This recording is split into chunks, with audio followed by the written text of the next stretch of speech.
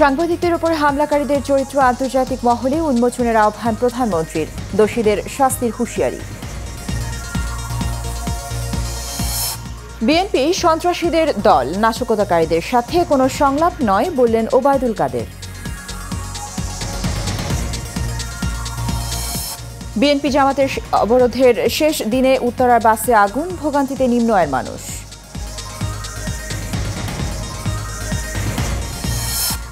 এবং মিরপুরে পোশাক শ্রমিকদের বিক্ষোভে পুলিশের টিয়ার সেল ও লাঠিচার্জ, কারখানার নিরাপত্তায় বিজিবি মোতায়েন।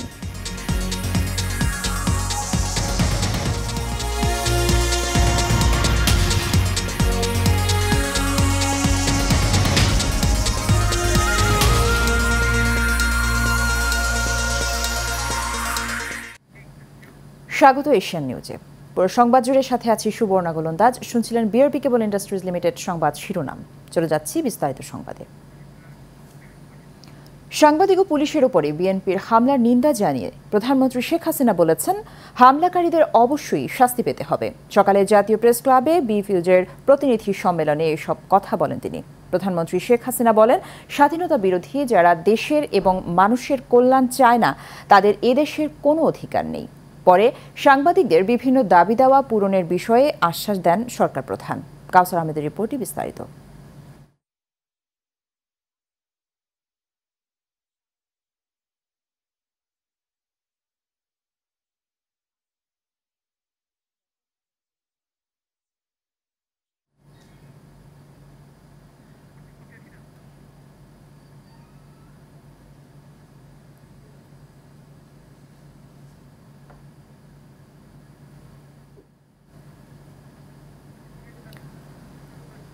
রিপোর্টটি প্রক্রিয়াধীন রয়েছে, চলে যাচ্ছি পরবর্তী সংবাদে। বিএনপি নেতারা হরতাল অবরোধ কর্মসূচি দিয়ে গুহাতে চলে গেছে। তারা সেখানে বসে হিন্দি সিরিয়াল দেখছে আর নেতাকর্মী মাঠে নামিয়ে সন্ত্রাসী কর্মকাণ্ড চালাচ্ছে বলে মন্তব্য করছেন সড়ক পরিবহন সেতু মন্ত্রী ওবায়দুল কাদের। কোনো সন্ত্রাসী দলের সঙ্গে সংলাপ হতে পারে না বলে সাফ জানিয়ে দিয়েছেন তিনি। বিস্তারিত রকিব মানিকের রিপোর্টে। দুপুরে সচিবালয়ে সংবাদ সম্মেলনের আয়োজন করেন সড়ক পরিবহন সেতু মন্ত্রী ওবায়দুল কাদের। এ সময় তিনি বলেন, সংবিধান অনুযায়ী দেশে সঠিক সময়ে নির্বাচন হবে। বাংলাদেশ ইস্যু নিয়ে জাতিসংঘের মাথা ঘামানোর সময় এটা না। জাতিসংঘের কথা কোনো রাষ্ট্র দেশ শুনে না। তারাই তাদের মিটিং বন্ধ করেছে। কিভাবে যে ফখরুল দৌড় দিল দেখাই যাচ্ছিল। ফখরুল সাহেব তাকাই দেখেছে, অন্য নেতা না, সে বেচারা চলে গেছে। অন্য নেতারা আগে সবাই ভাগছে, গেছে তো গেছে, লাদেনের মতো কোন গুহা প্রবেশ করেছে আল্লাহ জানে। কিছু কিছু তো গুহার মধ্যে গেছে, বেরই করা যাচ্ছে না। বিএনপি একটি সন্ত্রাসী দল। তারা আন্দোলনের নামে পুলিশ মারে, গাড়িতে আগুন দেয়, বিচারপতির বাসায় হামলা করে। তাদেরকে নিয়ে কোনো সংলাপ নয়। বলছি, সন্ত্রাসের সাথে সংলাপ হতে পারে না। তারা প্রমাণ করেছে বিএনপি একটি সন্ত্রাসী দল, একটা সন্ত্রাসী দল। কাজে সন্ত্রাসী দলের সাথে আমাদের মাননীয় প্রধানমন্ত্রী বলে দিয়েছেন কোনো সংলাপ।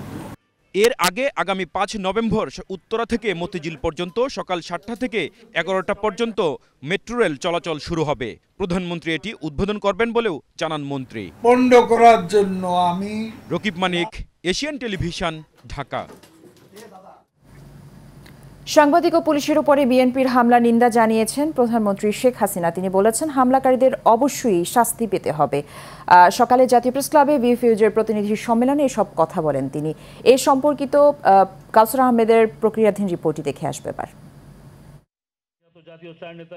জাতীয় প্রেস ক্লাবে Bangladesh federal union of journalist বিএফইউজের প্রতিনিধি সম্মেলনে যোগ দেন প্রধানমন্ত্রী শেখ হাসিনা। অনুষ্ঠানে সরকার প্রধানের কাছে বিভিন্ন দাবি দাওয়া তুলে ধরেন সাংবাদিক নেতারা।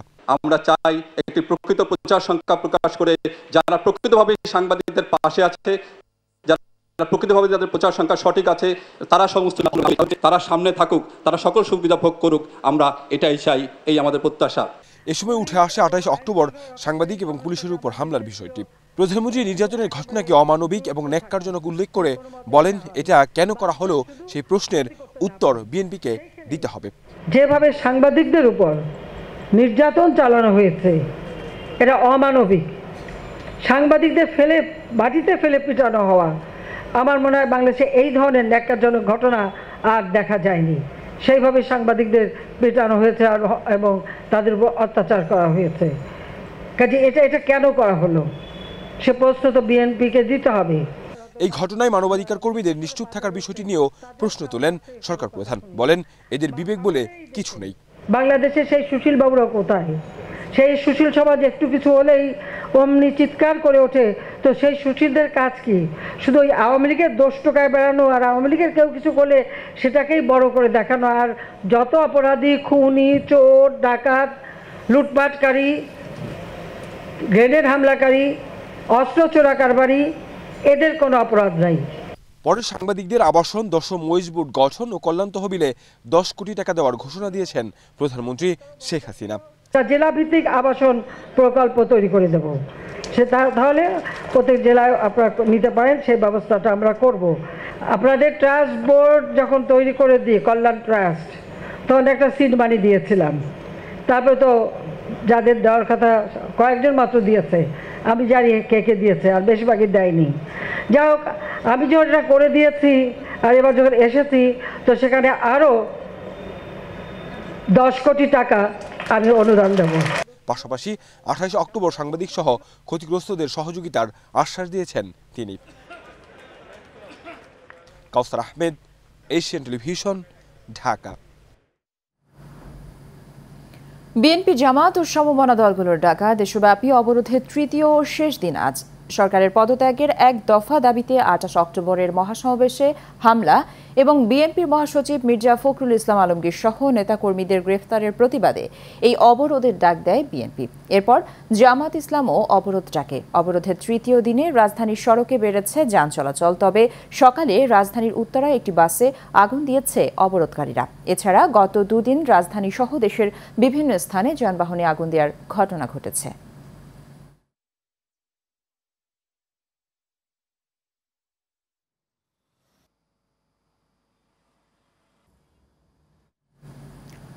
রাজনৈতিক অস্থিতিশীলতাকে কেন্দ্র করে হরতাল অবরোধ সবচেয়ে বেশি দুর্ভোগে নিম্ন আয়ের খেটে খাওয়া মানুষ, বিশেষ করে দিন এনে দিন খাওয়া মানুষের কপালে চিন্তার ভাঁজ আরও প্রকট হচ্ছে। আর এই অবস্থা চলতে থাকলে অর্থনীতি বড় ক্ষতির মুখে পড়বে বলে মনে করেন ব্যবসায়ীরা। আনসারুল ইসলামের ক্যামেরায় কাউসার আহমেদের রিপোর্টে বিস্তারিত।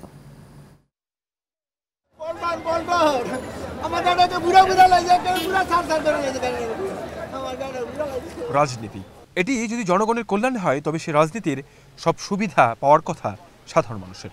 কিন্তু অপ্রিয় সত্য কথা হচ্ছে, বেশিরভাগ সময়ই এর ফায়দা তো পাই না, বরং মাঝে মাঝেই বলির পাঠা হয় খেটে খাওয়া মানুষরা।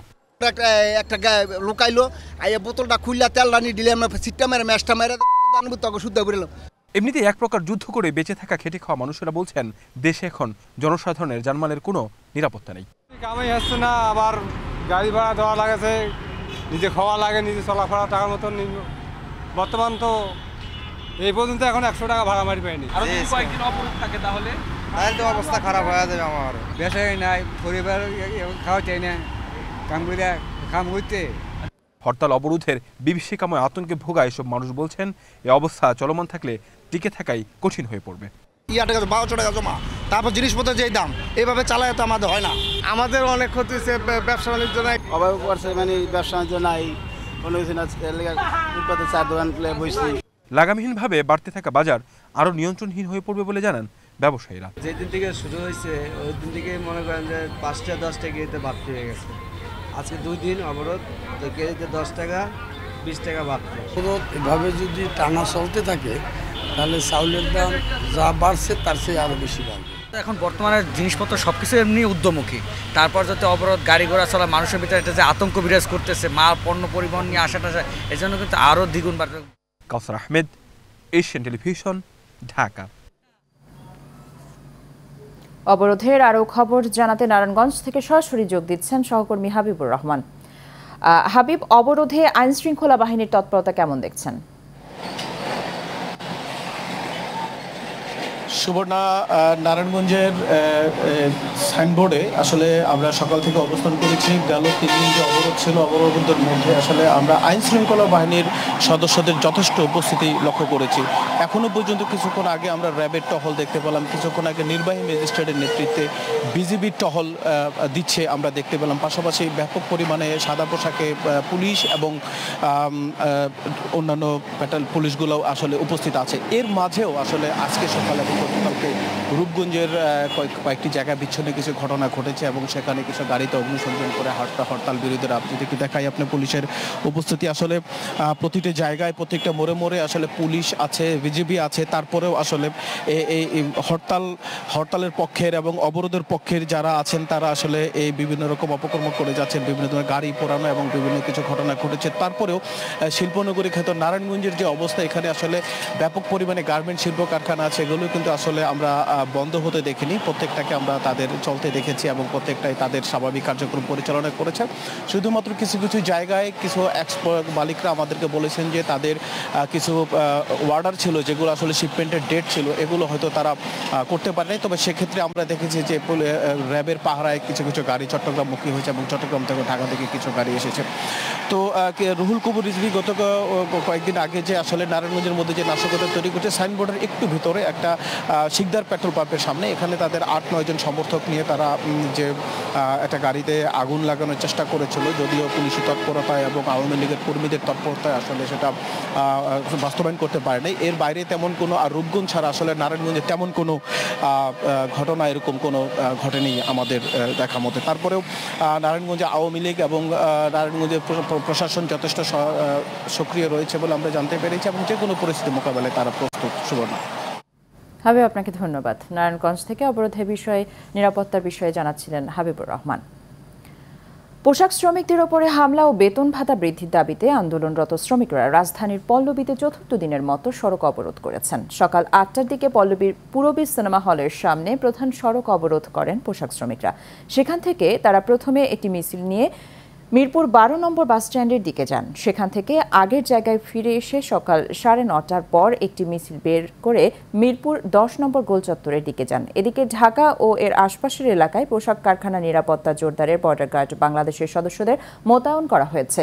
আজ বিজিবির জনসংযোগ কর্মকর্তা মোহাম্মদ শরীফুল ইসলাম বিষয়টি নিশ্চিত করেছেন। তিনি জানান, ঢাকা ও এর আশপাশের এলাকায় গার্মেন্টসের নিরাপত্তা জোরদারের পর্যাপ্ত সংখ্যক বিজিবি মোতায়েন করা হয়েছে।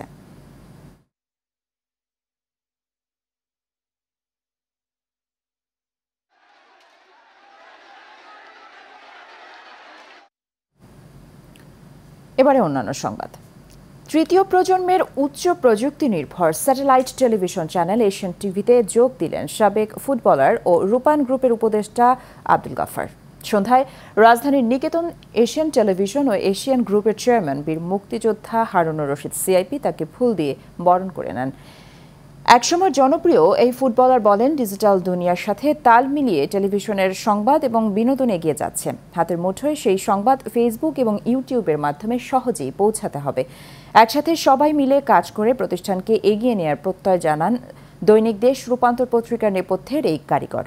এ সময় এশিয়ান টেলিভিশনের চেয়ারম্যান বীর মুক্তিযোদ্ধা আলহাজ হারুনুর রশিদ সিআইপি বলেন, ফুটবল টিমে 11 জনের সমন্বয় ছাড়া যেমন গোল করা সম্ভব হয় না, ঠিক তেমনি একটি নিউজ টিমও সমন্বয় ছাড়া সফল হতে পারে না। রণাঙ্গনে দেশের জন্য জীবন বাজি রাখা এই বীর মুক্তিযোদ্ধা চান একটি পারিবারিক আবহে এবং সমন্বয়ের মধ্য দিয়ে এশিয়ান টেলিভিশন গণমানুষের দোরগোড়ায় পৌঁছে যাক। এ সময় আলহাজ হারুনুর রশিদ সিআইপির 2 সন্তান সাজ্জাদ রশিদ পারভেজ এবং জাহিদ ইবনে রশিদ সহ এশিয়ান টেলিভিশনের জেনারেল ম্যানেজার, এইচআর বিভাগের প্রধান, ব্রডকাস্ট বিভাগের প্রধান, মার্কেটিংয়ের প্রধান ও নিউজ বিভাগের প্রধান সহ বিভিন্ন বিভাগের কর্মীরা উপস্থিত ছিলেন। করতে পারি, নিউজ ভালো করতে পারি পরবর্তী 3 মাস নির্বাচনের আগে, তাহলে ডেফিনেটলি আমরাই সবাই খুশি হব, দেশবাসী খুশি হবে, যারা পিছনে কাজ করেন তারাও খুশি হবে। উনি একজন খেলোয়াড় ছিল জাতীয় পর্যায়ে। গাফার আবাহনীতে গাফার ভাই বলবো যে আপনার মেধা দিয়া কীভাবে আগে বাড়বো, কীভাবে আমরা প্রোগ্রাম ভালো করব, নিউজ ভালো করব। আমি চাই আমরা যতদিন আছি একসাথে থাকতে পারি। এশিয়ান টিভি যদি একটা পরিবার না হয়, তাহলে আমরা আগে বাড়তে পারবো না। ওনার মাধ্যম দিয়ে আমরা শপথ করা ইনশাল্লাহ আমরা কাজ করব, আমরা কোনো জায়গায় ফেল করব না ইনশাল্লাহ। মা ইলিশ রক্ষায় 22 দিনের নিষেধাজ্ঞা শেষ হচ্ছে মধ্যরাত থেকে, তাই তো সমুদ্রে নামার প্রস্তুতি নিচ্ছেন বরগুনার জেলেরা। কর্মচাঞ্চল্য ফিরেছে মৎস্য অবতরণ কেন্দ্র ও জেলে পল্লীগুলোতে। জেলেরা বলছেন কাঙ্ক্ষিত মাছ পেলে নিষেধাজ্ঞাকালীন ক্ষতি পুষিয়ে নিতে পারবেন তারা। বরগুনা থেকে তরিকুল ইসলাম রতনের পাঠানো তথ্য ছবিতে বিস্তারিত জানাচ্ছেন অনুকৃতি আদিত্য। মা ইলিশ ধরায় 22 দিনের নিষেধাজ্ঞা শেষে মধ্যরাত থেকে সাগরে নামবেন জেলেরা। শেষ সময়ে কেউ সারাচ্ছেন জাল, আবার কেউ নৌকা, কেউ বা ট্রলার মেরামতে ব্যস্ত সময় পার করছেন। জেলেরা বলছেন নিষেধাজ্ঞার সময় খাদ্য সহায়তা হিসেবে যে চাল মিলেছে তা অপ্রতুল। মাছ ধরা শুরু হলে ধার দেনা পরিশোধ করে ঘুরে দাঁড়াতে পারবেন তারা।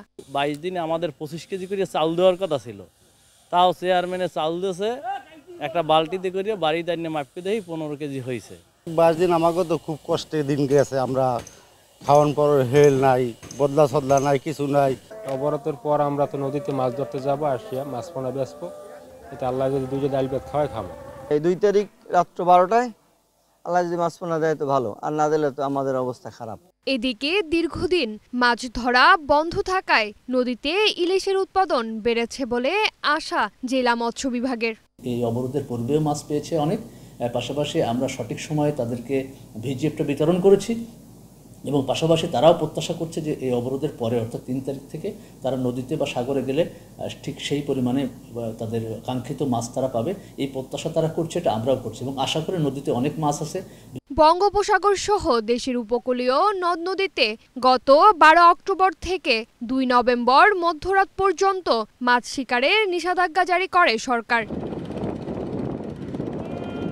অনুকৃতি আদিত্য, এশিয়ান টেলিভিশন। সাভারের আশুলিয়ায় ব্যবসায়িক দ্বন্দ্বের সমাধানের কথা বলে অফিসে ডেকে নিয়ে 3 জনকে গুলি করে হত্যা চেষ্টার প্রধান আসামি মোহাম্মদ তানজিল আহমেদ অশ্রু নামের একজনকে গ্রেফতার করেছে র্যাব। বুধবার রাতে CPC 2 RAB 4-এর company commander lieutenant Rakib Mahmud খান এই তথ্য নিশ্চিত করেন।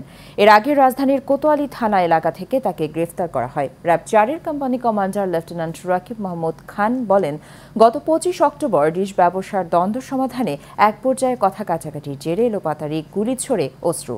ঘটনায় ডিশ ব্যবসায়ী মানিক সরকার সহ শরীফ সরকার ও সাইদুর রহমান গুলিবিদ্ধ হয়। পরে তাদের উদ্ধার করে সাভারের এনাম মেডিকেলে ভর্তি করা হয়।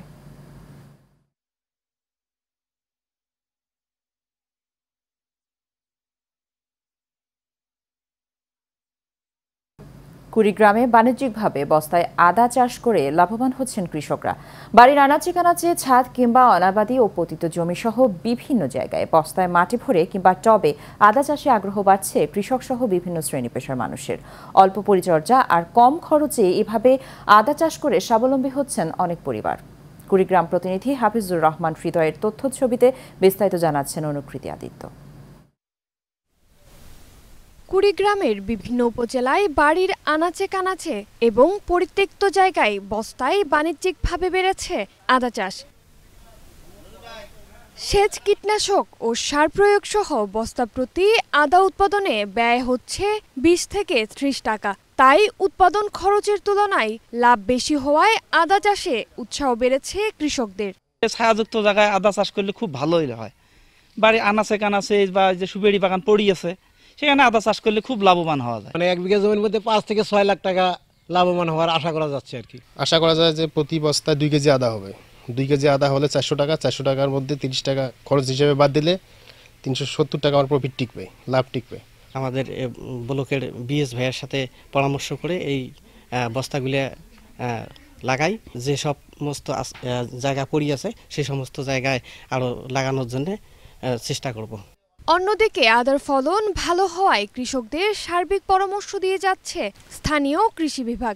বিভিন্ন কৃষকদেরকে মোটিভেট করছি, তাদেরকে পরামর্শ দিচ্ছি এবং এই ধারাবাহিকতায় কিন্তু জেলার বিভিন্ন জায়গায় বস্তায় আদা চাষ বেড়ে চলেছে। আশা করছি আগামী দিনগুলোতে এই বস্তায় আদা চাষ সম্প্রসারিত হবে। এবছর জেলায় 35,000 বস্তায় আদা চাষ করা হয়েছে। অনুকৃতি আদিত্য, এশিয়ান টেলিভিশন।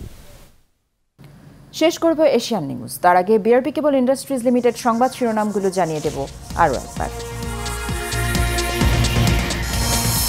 সাংবাদিকের উপরে হামলাকারীদের চরিত্র আন্তর্জাতিক মহলে উন্মোচনের আহ্বান প্রধানমন্ত্রীর, দোষীদের শাস্তির হুঁশিয়ারি। বিএনপি সন্ত্রাসীদের দল, নাশকতাকারীদের সাথে কোনো সংলাপ নয় বললেন ওবায়দুল কাদের।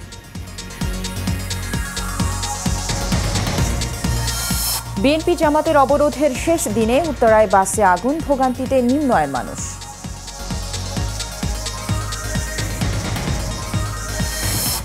এবং মিরপুরে পোশাক শ্রমিকদের বিক্ষোভে পুলিশের টিয়ারশেল ও লাঠিচার্জ, কারখানা নিরাপত্তায় বিজিবি মোতায়েন।